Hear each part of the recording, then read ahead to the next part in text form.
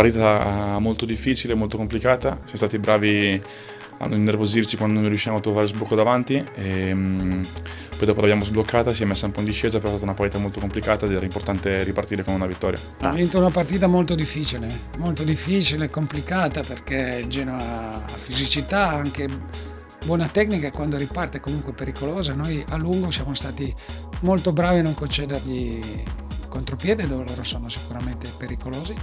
Abbiamo attaccato sempre con lucidità.